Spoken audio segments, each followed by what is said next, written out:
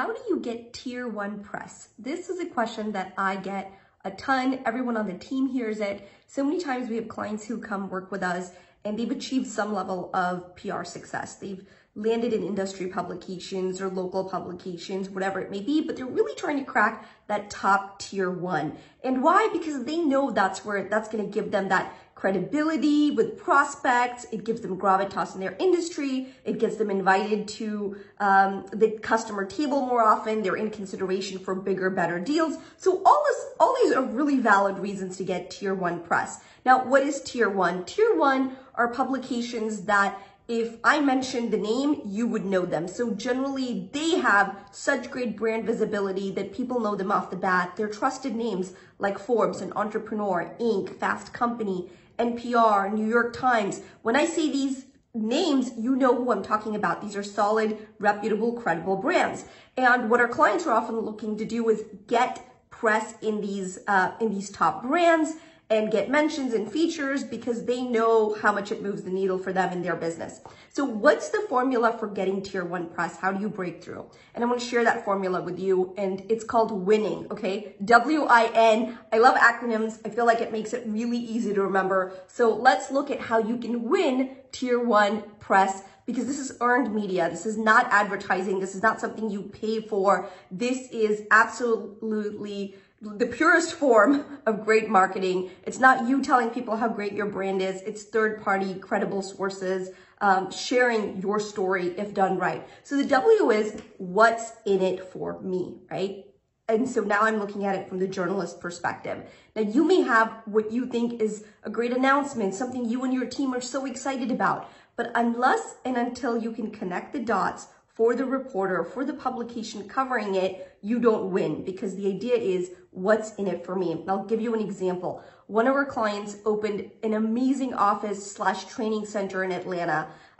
This gentleman started with nothing, built up his company, started out of his apartment, is now this office, this training center looks amazing. Now, how do we turn that into great press? Well, it can't just be about the company, right? It's got to connect the dots. Now, what we know is interesting for people, though, is as everyone is moving from, to this work from home remote, here's a company going the other direction, and they're investing in an actual office space for their clients and their employees. So there alone is a story. It's someone who is going against the trend.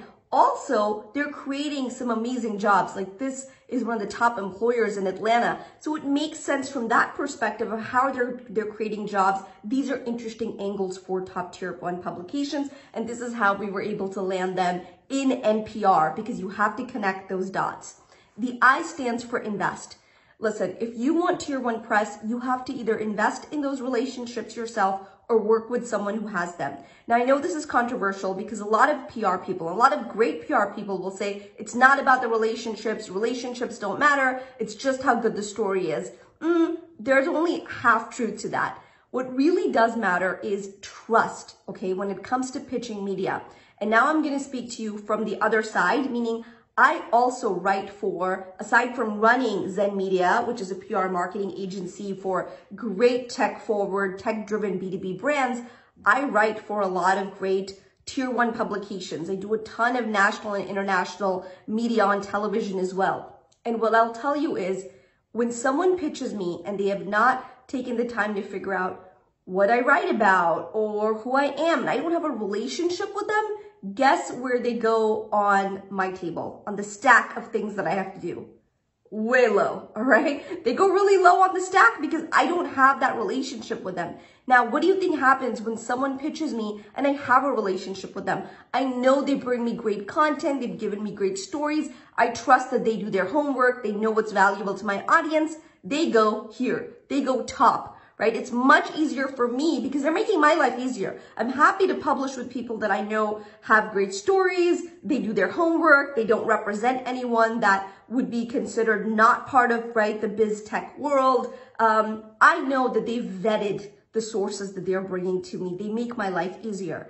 So you either have to invest in those relationships or work with someone who does invest in those relationships. Now, on the flip side, I can tell you that when we work with clients, often we will guarantee a number of placements. Now, we won't tell them where those placements will be because that's not something we can guarantee. But the reason we're able to do it is because, one, we only take clients that we feel like we can actually land press for, meaning they're doing interesting things, there's substance there. Two, we have relationships we leverage. Why? It's not because reputable journalists are going to publish anything we give them. It doesn't work that way. But because they trust us, they know that we bring them good stories, good content, good material. It's a very synergistic, win-win type of relationship. And so relationships matter. You either have to invest the time in them or work with someone who does. I can tell you the other day, I got a pitch from someone who said, we're launching this new product. Can you write about us? And then they CC'd their PR person. And I thought this was a terrible strategy because they don't know the CEO. They clearly don't know the rules of the game and the way it's played and what's necessary to get that placement. And guess what? I also never heard from their PR person again. So you really want to make sure that your reputation is on the line, right? That you are investing in those relationships and you're playing the long game. The N stands for news. That's right. Whatever you've got going on, you've got to tie it into the greater ethos, meaning what is happening in the world. I can tell you that my team and I, we have a better pulse on what's happening almost internationally around the world because we have clients we get press for in Asia, in the Middle East, in Australia. So we always have to have a global sense of what's happening because so much of what we do is connect those dots, right? So tying it in to the news cycle, what's happening now. In fact, if you'll go back and you'll think of the toilet paper crisis that we faced in the US, where the pandemic caused a great shortage of toilet paper and people were hoarding, all sorts of crazy stories and memes were out there. We actually got our supply chain clients, our clients who were, tech-driven B2B brands, manufacturing, amazing press at that time because all of a sudden people were wondering, why is there a lack of toilet paper? And it boils down to a supply chain crisis.